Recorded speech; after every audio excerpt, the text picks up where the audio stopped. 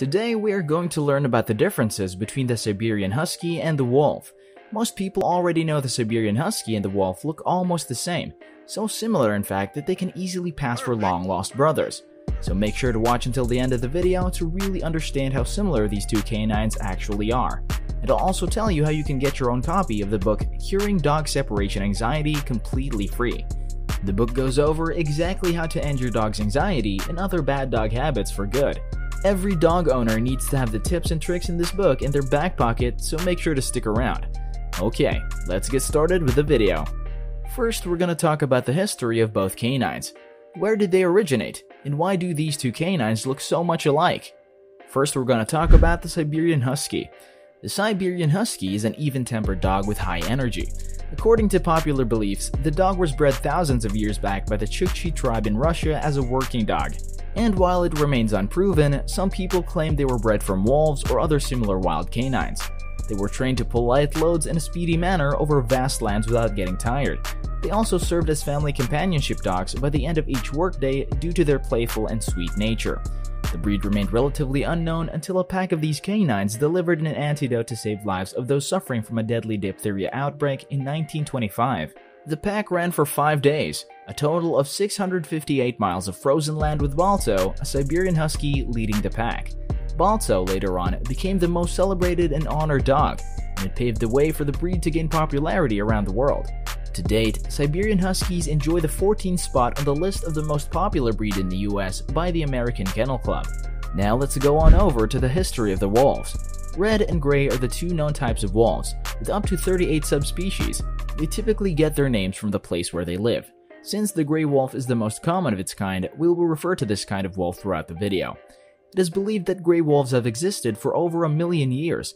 They originated from the Eurasian continent. They migrated to different parts of the world and developed looks and sizes depending on the climate of their habitat.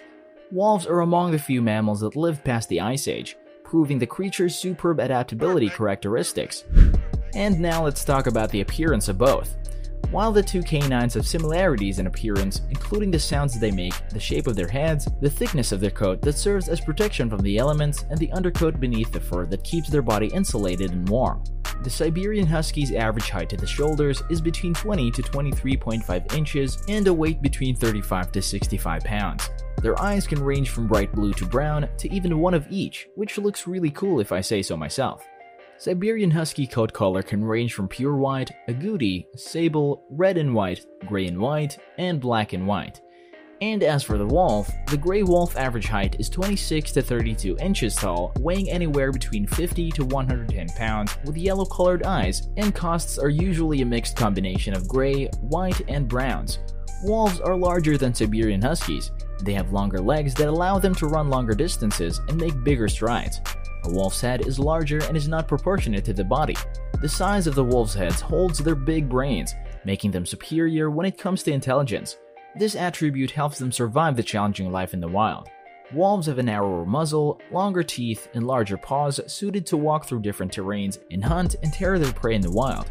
The Huskies' features make them unfit to live in the wild since they haven't developed good hunting skills like the wolves.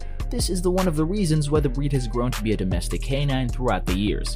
And now let's talk about their diet and their lifestyle. Despite having a large size, Huskies do not require a heavy diet, but instead they need a special diet suited to their eating habits. They have a fast metabolism since they're bred to work in conditions where food was scarce. As a result, they developed the instinct of how to use nutrients. They won't eat when not hungry and are not greedy with food. It is crucial to watch the frequency of their food consumption between 2 to 9 months, considering their major growth phase. As a puppy, you must feed your husky about 3 times a day, which will eventually become twice a day.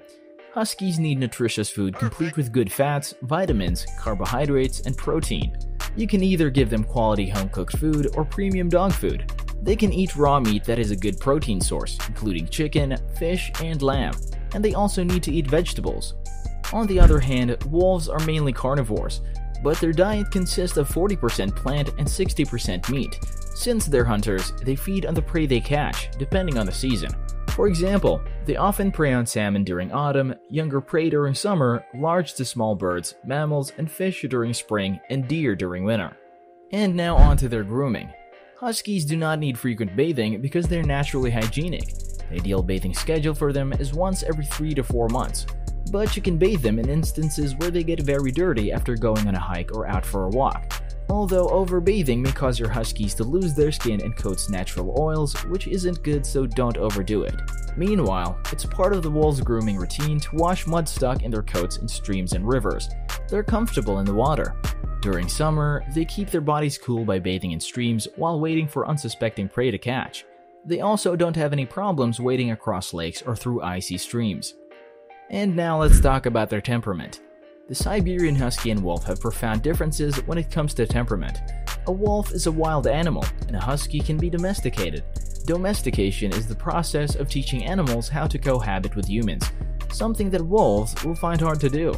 A domesticated husky becomes dependent on humans and feels uneasy without them. They thrive in human company and love to exchange affections with them. They love playing and messing around, acting silly, and laying around near their human companions. Both huskies and wolves love children. Siberian huskies can be tolerant of kids, but must not be left unsupervised. To ensure safety, take your Siberian husky to socialization class while they're still puppies. This way, they will learn how to greet and behave when they're with other dogs and humans, including children. Wolves are intelligent creatures, yes, but only when it comes to survival. So you can't expect them to learn tricks such as doing backflips or cartwheels upon your command. They thrive where there are no humans. They tend to shy away from them. The only exception to the rule is kids. Wolves are fond of children and love playing with them, despite the fact you must never leave your young ones with a wolf without supervision. Wolves do not understand how fragile human kids are. They see them as wolf puppies that they can carry around after picking them up in their mouth. This leads to wolves hurting human kids without intending to. And now let's talk about the sounds they make. Siberian Huskies can bark, but they rarely do it.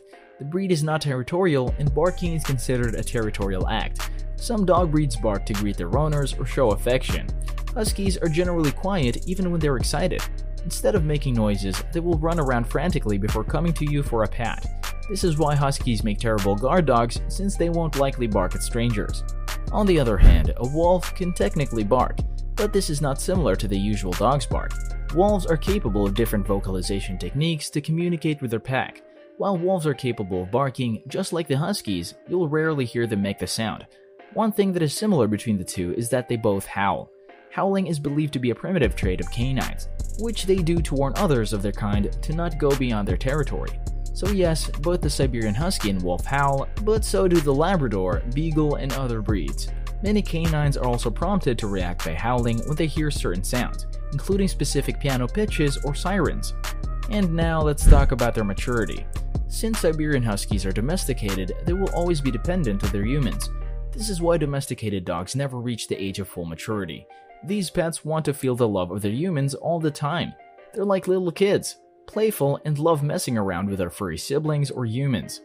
On the other hand, wolves become fully mature by the age of 2. At this age, they feel mature enough to survive without their family units, so they leave them to join another pack or form their own.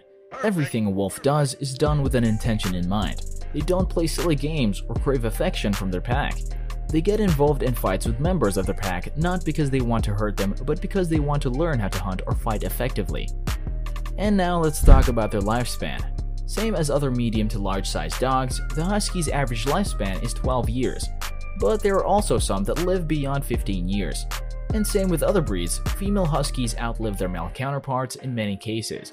Wolves live up to 13 to 16 years in a controlled land area or a protected wolf park. But the life of the wolves in the wild depend a lot on the circumstances they're faced with. Many of them live up to 8 years. Hopefully, you've learned a lot about what sets Siberian Huskies and wolves apart. They may look a lot alike, but their differences far exceed the factors similar to these two canines. And for sticking around until the end of the video, as promised, you can get your copy of the book Curing Dog Separation Anxiety at dogoracle.com/doganxietybook. I'll also drop a link in the description below this video. If you enjoyed the video, make sure to subscribe to the channel, hit that like button, and stick around to watch another one of these videos. Thanks for watching, and I'll see you in the next video.